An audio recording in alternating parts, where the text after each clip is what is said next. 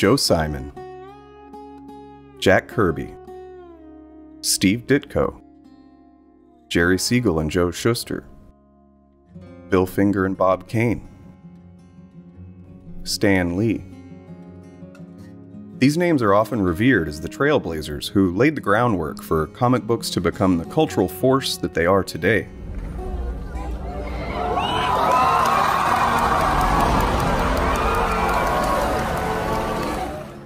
When you consider the absolutely massive, unprecedented success of comics-inspired film, those names grow even larger, shine brighter in the pop culture memory of audiences.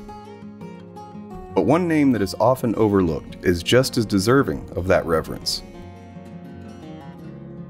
If you're a fan of comics and science fiction, the long-reaching influence of Alex Raymond, creator of Flash Gordon, cannot be overstated.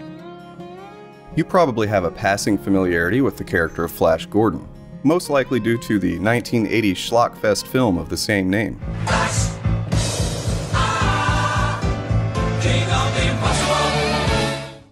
As goofy as that movie is, and don't get me wrong, it's a classic even if not in the way it was intended, you might be surprised to learn that Flash Gordon's original incarnation is actually a very fascinating work of fiction. There's quite a lot to learn and appreciate about the history and publication of the iconic comic strip. Although Buck Rogers came before Flash Gordon as an early 20th century comic strip sci-fi adventurer, we begin this series on the history of comics with Flash Gordon, for various reasons. One important distinction: despite Flash Gordon owing many aspects to his forebear, Flash Gordon creator Alex Raymond not only wrote the original comic strips, he illustrated them as well. These early comic strips are still gorgeous to behold some 9 decades later. They've influenced every single comic book you've ever enjoyed in some manner or another. Buck Rogers was certainly successful for its time, and being the first of his kind is an eternal honor that cannot be taken away from his creator, sci-fi writer Philip Francis Nolan. But Flash Gordon quickly became the more popular strip of the two, and in my humble opinion, is far more compelling. Maybe one day I'll cover Buck Rogers and Mr. Nolan, but personally, I've always been more drawn to Flash Gordon. If you enjoy this video, I humbly ask you to give it a like, as that helps it to be seen by more people. I hope you'll subscribe and follow as I explore the history of comics, science fiction, fantasy, and more.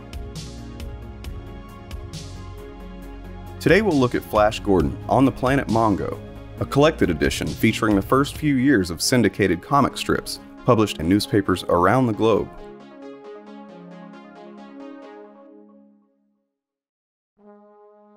By the late 1930s, the strip was published in 130 newspapers and translated into 8 foreign languages. Over 50 million people read the strips in these first few years. This was a time before any science fiction or fantasy that we take for granted now. Imagine being alive in those days, the pure joy and excitement that must have emulated from these early strips. The John Carter of Mars series by Edgar Rice Burroughs was popular at the time and definitely established a lot of the tropes and trends that we still see in sci-fi today. But that series only existed in prose format. In 1933, King Features Syndicate, which still owns the right to Flash Gordon today, attempted to purchase the rights to John Carter for a Sunday comic. But Burroughs couldn't agree to the terms. So they chose to create their own character, their own world, a brand new adventure. And history was written, as Flash Gordon soon became a household name, beloved by children and adults alike.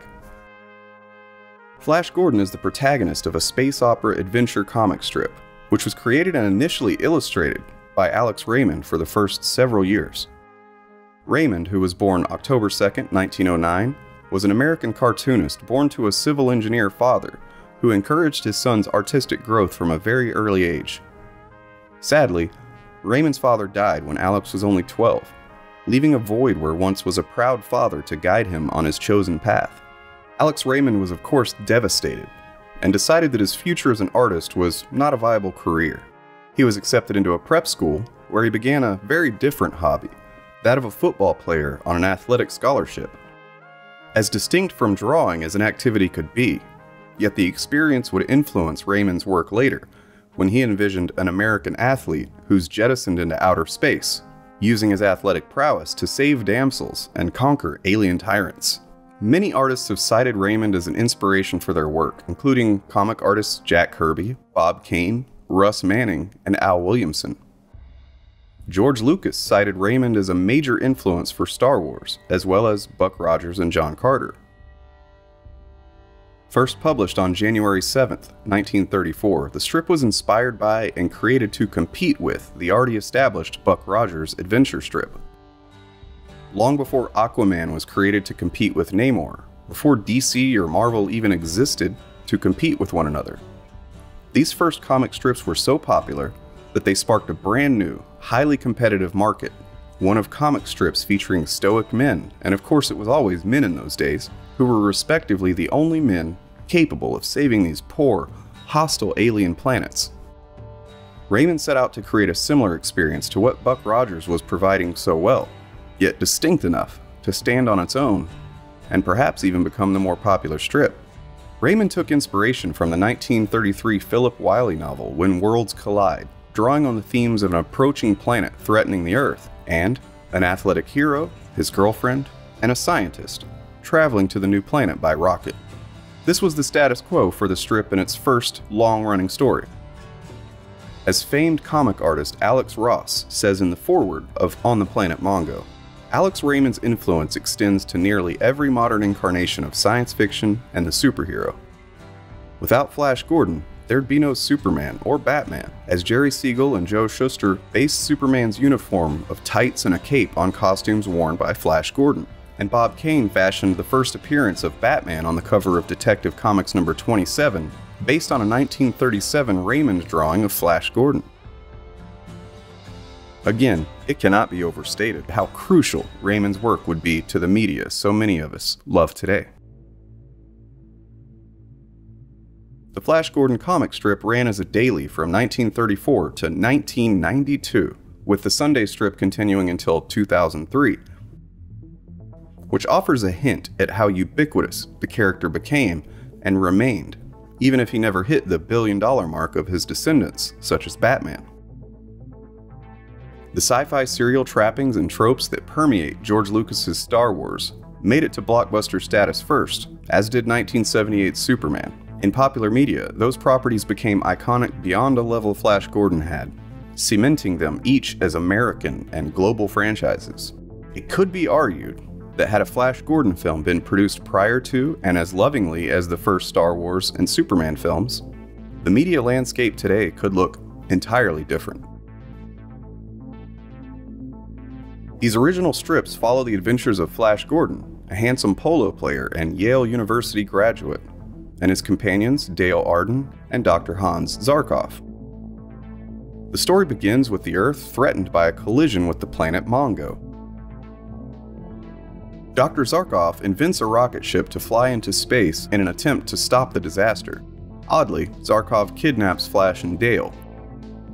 Landing on the planet Mongo and preventing the apocalyptic collision, the characters come into conflict with Ming the Merciless, Mongo's evil ruler. We'll be discussing the problems with Ming and Mongo in just a few moments. It would be irresponsible not to. As you read through this beautiful collection, as the years pass from 1934 to 1937, you're able to see Raymond's art style evolve. It was breathtakingly drawn and painted from the first strip, and yet somehow he still transcends himself year after year, with brushstrokes described by comic artist Jerry Robinson as sleek, brilliantly polished, particularly in the final years of his run. Historian of science fiction art Jane Frank asserted that because of his work on Flash Gordon, Alex Raymond is one of the most famous science fiction artists of all time, despite never contributing an illustration to any science fiction magazine or book. Raymond's vision of spacefaring adventure and stoic heroism went on to influence those mediums and genres more than almost any other artist, save for Jack Kirby, Wally Wood, Moebius, and a few others. Science fiction historian John Clute has said that the comics version of Flash Gordon was graceful, imaginative, and soaring, and he included it on his list of the most important American science fiction comics. As we learned earlier, Batman and Superman were benefactors of Flash Gordon's design. But so too was DC Comics' Hawkman costume, which was based on the Hawkmen characters in Raymond's Flash Gordon comic strip. Die! Flash Gordon remains a cultural fixture even now. We're getting no help from Flash Gordon. Flash Gordon? By the way, that's a compliment. And yeah, Peter Quill is an updated, quirkier version of the archetype established by Flash Gordon. The character was featured in 3 serial films starring Buster Crabbe, all of which were very popular at the time. Beginning on April 22, 1935, the strip was adapted into The Amazing Interplanetary Adventures of Flash Gordon, a 26-episode weekly radio serial. The series followed the strip very closely, amounting to essentially a week-by-week adaptation of the Sunday strip for most of the run. As you read through On the Planet Mongo, keen eyes will spot the evolution from more classically illustrated figures into a more proto-comic book style. The genesis of what would become Superman, Batman, and Captain America. The DNA of Flash Gordon still thrives today in newer characters like Star-Lord, Mal Reynolds, and pretty much every character from Firefly, Poe Dameron, and even less obvious examples such as Captain Marvel. Alex Raymond's influence is undeniable, but when we look back at history to find the best of humanity, we have to be honest about the worst aspects too. So let's address the racist caricature in the room. Like many during that era, long before the internet and even before the concepts of xenophobia or racism were as studied as they are today, Raymond and many others were susceptible to that repulsive propaganda. In this era in which Asian Americans and Pacific Islanders are increasingly targeted due to misinformation and bigotry, it's important to call out these historical examples that most definitely played a role in building a somewhat intolerant populace. As much positive influence as Flash Gordon has had, xenophobia was at a fever pitch in the 1930s, particularly in regard to Asian and Asian American people. And tragically, that attitude still exists. This repulsive reactionary impulse was, and often still is, referred to as yellow peril, or yellow terror, or yellow specter. Yellow peril is a racist color metaphor that represents the people of East Asia as an existential danger to the Western world. It's a fear derived not from concern with a specific source of danger or from any one people or country, but from a vaguely ominous, existential fear of the faceless, nameless hordes of yellow people opposite the Western world. This is an arbitrary, false dichotomy. Sinologist Wing-Fei Leung explained the origins of this term and racialist ideology. The phrase yellow peril blends Western anxieties about sex, racist fears of the alien other, and the belief that the West will become outnumbered and enslaved by the East. These racist and cultural stereotypes originated in the late 19th century, when Chinese workers legally immigrated to Australia, Canada, the US, and New Zealand, where their willingness to work for lower wages due to desperate need was seen as a threat by xenophobic white workers. In the US in the late 19th century, white nativists spread xenophobic propaganda about Chinese uncleanliness in San Francisco. Chinese workers were deemed unfit for citizenship by the locals, which set the stage for the Asian and Asian American bigotry seen to this day. This abhorrent propaganda carved a path for the passage of the infamous Chinese Exclusion Act in 1882, which remained law until 1942, and was the first law in the US that barred immigration solely based on race. Academic Gina Marchetti identified the psychocultural fear of East Asians as rooted in medieval fears of Genghis Khan and the Mongol invasions of Europe. You may notice a slight difference between Mongol and the planet named Mongo. That's not coincidence. Neither, then, is the name Ming, his obviously Asian-inspired appearance, nor his merciless grip on the people of his world. These were xenophobic stereotypes being played out in popular culture. In the late 19th and early 20th centuries, writers such as Raymond molded the atrocious notion of yellow peril into codified racialist motifs of narration. This was particularly prevalent in stories and novels in the genres of invasion literature, colonial adventure, and as seen here, science fiction. Academic Frank H. Wu said that anti-Chinese sentiment incited by contemporary politicians such as Steve Bannon and corporatists like Peter Thiel are recycling anti-Asian hatred from the 19th century into a new yellow peril. This is common to white populist politics that don't distinguish between Asian foreigners and Asian American US citizens. For the first time in centuries, the Western world, led by the US, is challenged by a people whom Westerners viewed as culturally backward and racially inferior only a generation earlier. Ming the Merciless, along with Fu Manchu and later Marvel's The Mandarin, are classic examples of yellow peril xenophobia, which was then at its height in the US and large parts of Western Europe.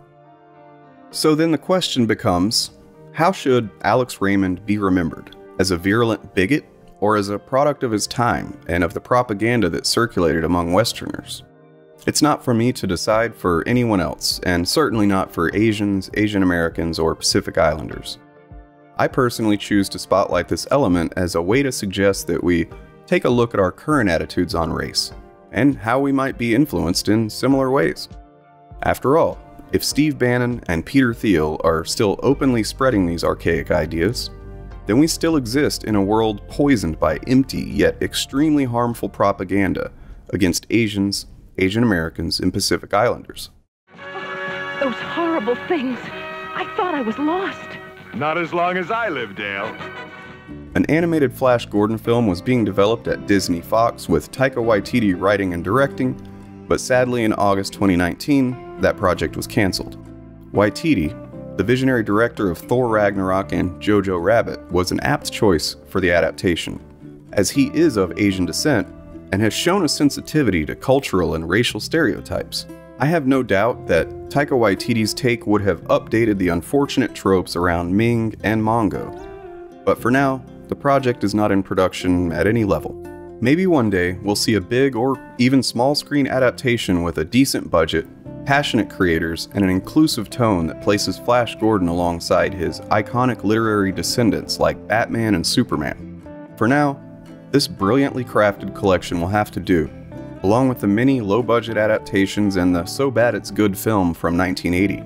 But until someone with a humanist, anti-racist perspective is given rein to rework its unfortunate villain into something inclusive, perhaps it's best left alone.